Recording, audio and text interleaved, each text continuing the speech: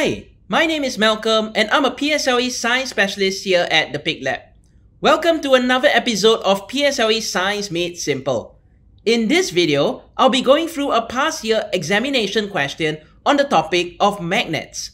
I've also prepared this question for you to download for free by clicking a link in the description box below. So, let's get started. Question 7. Dane wanted to find out if the number of batteries in a closed circuit would affect the strength of electromagnets. He then made 3 electromagnets, A, B, and C, using different numbers of coils as shown below. Now, when he placed the electromagnets near a container of iron nails, they said that electromagnet C was able to attract 8 iron nails. So in this question, they asked, which of the following options below show the most likely observation that Dane would have made for electromagnets A and B? Now, before we answer this question, let's recall, in order to create an electromagnet, we need to use electricity. And what is the source of electricity in this setup? It is going to be the batteries. So, let's take a look at electromagnet A and check, are there any batteries here? No. So we can write down there are actually no batteries. And since there are no batteries, can this setup produce electricity? No. Which means, would the nail in setup A be able to become an electromagnet? No. So we can write this down. It cannot become an electromagnet.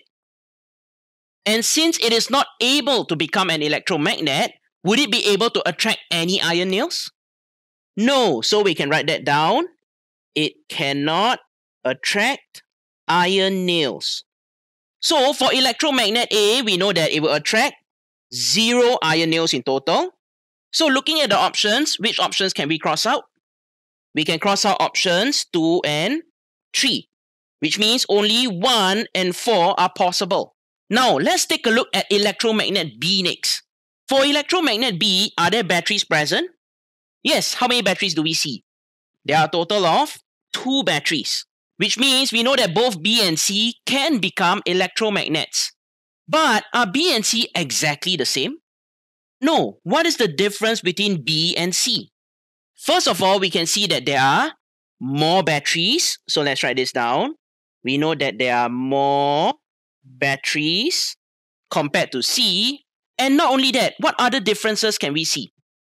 We can also see that there are actually more coils of wire around the nail. So we can write this down. There are more batteries and coils around the nail.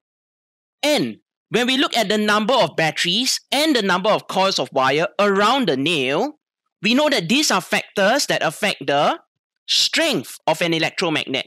So since we know that B has more batteries and more coils around the nail, would B become an electromagnet with a greater or weaker magnetic strength? We know that B would become an electromagnet